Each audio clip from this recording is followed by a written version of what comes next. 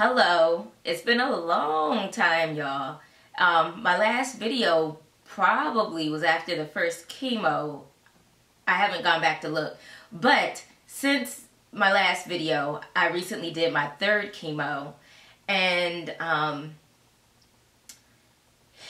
I've been dealing.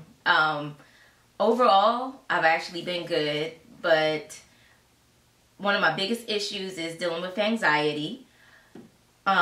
Which I'm going to do a whole video on anxiety, just totally anxiety alone, and just some tips on what I believe may be helpful for how to cope with breast cancer or any other illness, you know, that's a really kind of like, I guess, to some may seem like a dire situation. But as I always like to say, keep positive, have positive thoughts, and you know, try not to let this thing beat you down. But it's hard. It's honestly very, very hard. Thus came my anxiety. I thought I was like really on top of things. I've always been the type of person, like, I really don't you know, I really don't shrink away from, what would you call it? Not controversy, but I don't shrink away from issues, from problems. I've always just kind of been like, head on, you know, if something comes, you got to deal with it, handle it. And with this diagnosis, that I was no different. I was just kind of like, man, this sucks, but I mean, I'm not gonna just lay down and die. Come on, we gotta get it on. And that's really how I've been, you know, just thinking positively that I will beat it, it won't beat me, things like that. But even with the positive thinking, it gets hard. So soon to come, a video all about anxiety and coping with breast cancer for me. But other than that, I already told you all about that horrible rash, that full body rash I had developed after the very first chemo treatment. Then my second treatment went okay. I'm trying to think if anything happened with the second treatment. Second treatment was okay. I did not do the Neulasta after the second treatment. And I was okay. When I went back to get my third treatment, the blood work was a-okay. My white blood cell count was actually pretty high. It wasn't like on the extreme maximum high end of the spectrum, but it was nowhere near like the low end. So that shows that I did okay without the Neulasta. I didn't need it. But my veins are shot. Both veins on the insides of my arm shot. So that was chemo treatment 1 and 2. So when we went for the third, they couldn't even do my my blood work from out of my arms. We had to use my hand. So of course, when I went to go do chemo, she tried and tried and ended up using my hand. So all of my veins are just basically like shot. The my left hand, that's the only one that has not yet been just trashed with this damn chemo. So we're going with the port.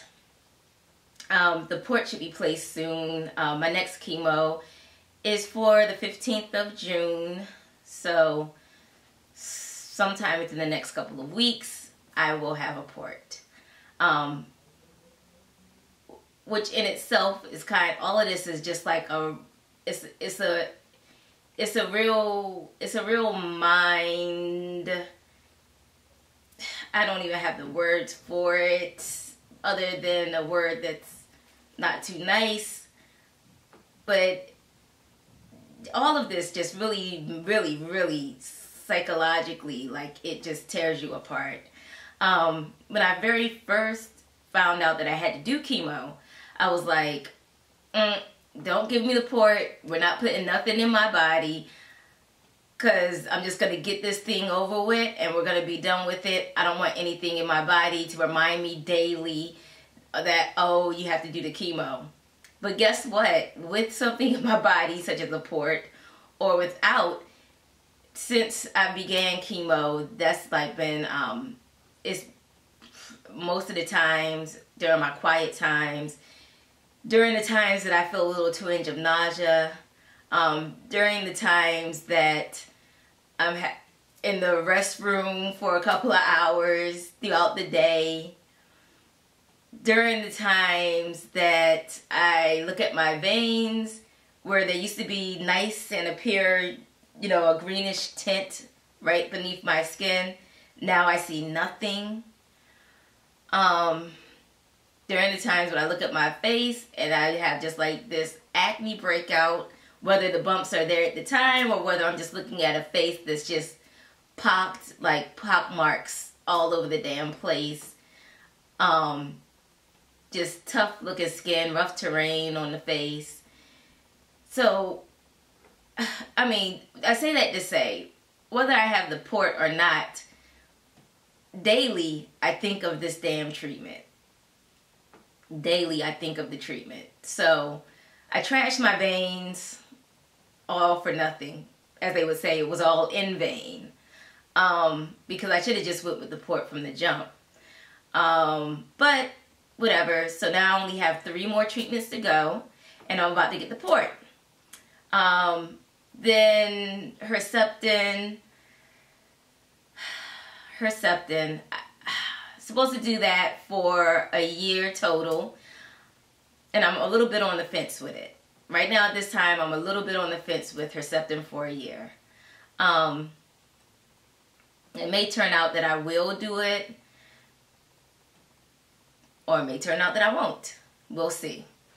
But good news is that the tumor is gone. Like, as they say, palpable. It is not palpable. Not to myself, not to the oncologist. The tumor's gone. So that's good news. Y'all, I'm just out here. I'm just out here just trying to meditate, trying to keep my anxiety down, trying to live in the here and now. That's the biggest thing. I've been listening to, I got the audio book of, I believe it's called A New Earth by Eckhart Tolle. So, you know, I'm just trying to find encouragement wherever I can and try to keep my spirits uplifted. That's really my update for now, you all. Did I have anything else? Oh, no. I don't have anything else. So that's it for now. Everyone just continue to keep me in your thoughts. Send me positive vibes. Send me, when you think of me, just send me wellness, send me peace. And as I said, this weekend I definitely will put out the entire video on anxiety, because it's some real deal stuff. So stay tuned for the anxiety video and how to cope. Bye.